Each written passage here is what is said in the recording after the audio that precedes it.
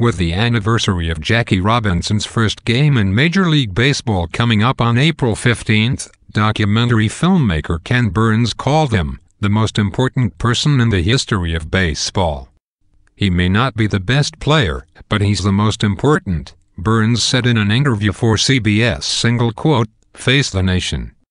Because he was this pioneer, finally making the game what it had always claimed to be, the national pastime, by being the first African American in the modern age to cross the color line. Burns was speaking about his new documentary, Jackie Robinson, which airs this Monday and Tuesday on PBS. "Robinson's story is important to focus on now," he said, "because there are so many parallels between what was happening in the world at that time and the racial tensions that are flaring up today."